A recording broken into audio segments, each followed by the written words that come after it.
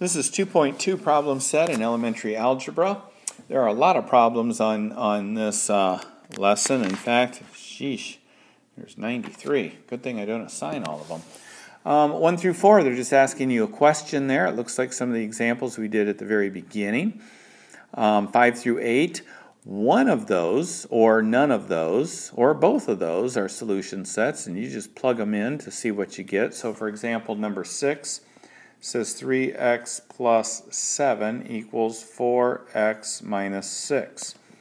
And what it says there is if I plug 13 in for x, oops, a little ahead of myself.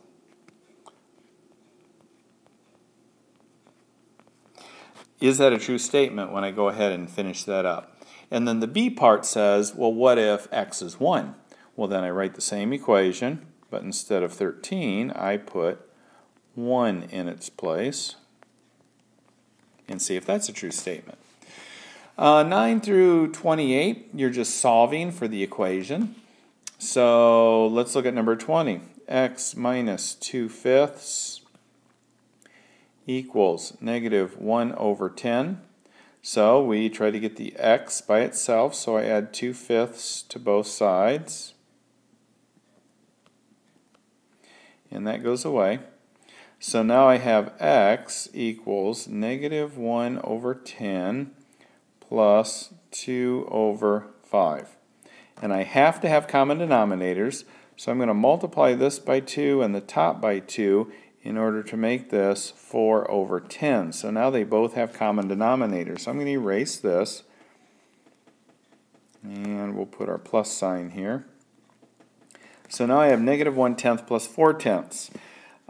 Remember, when you're adding numbers with positive and negative numbers, if the signs are different, like they are now, we have a negative and a positive, you take the difference between the two, which is 3, and it's over 10, because remember, the denominator never changes, and the sign of the largest number goes in front of the fraction. And you're done with that. All right, if you look at 29 through 40, those are very similar, almost exactly like the ones we did for examples, 7, 8, and 9. So just look back on those if you need some help with that. 41 to 52, we've got a bunch of problems there with parentheses. So I'll go ahead and do one of those. Let's pick 52. Might as well pick the hard one. Negative 5 times m minus 3 plus 2 times 3m plus 1 equals 15 minus 8. All right, so let's distribute here. And we get negative 5m plus 15. Let's distribute the 2, 6m plus 2, because I took 2 times 1, equals 15 minus 8 is 7.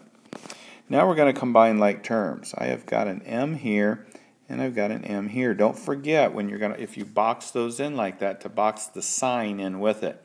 So now I have negative 5m and a positive 6m. If the signs are different, you take the difference between the two, between 6 and 5, and put the sign of the largest number on there, which is the 6.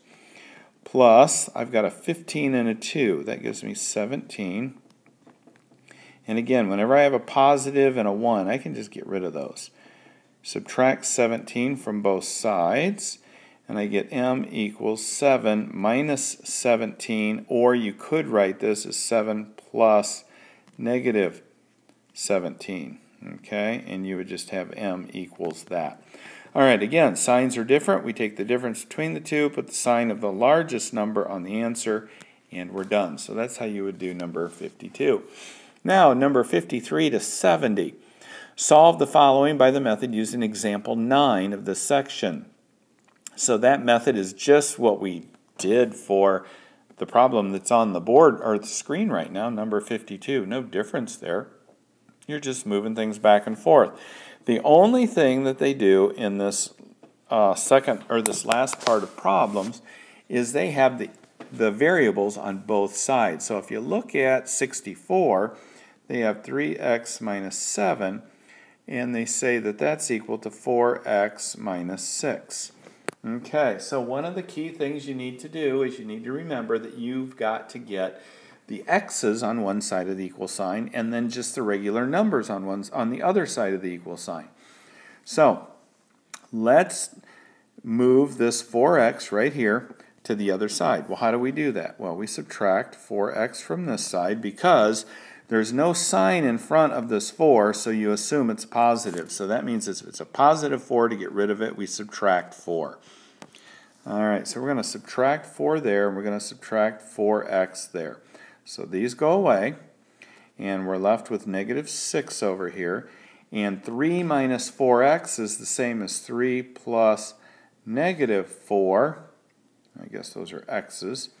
And when the signs are different, you take the difference between the two, 1, and the sign of the largest one, which is the 4, and we get negative 1x. Now, we have a negative 1x. Remember, we don't have to show that 1, but that negative has to be shown there.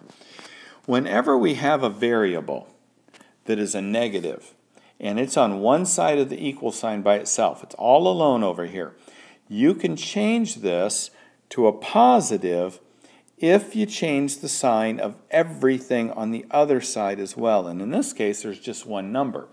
But if this is negative, we change both of them. So we change from x equals negative 6 to x equals 6.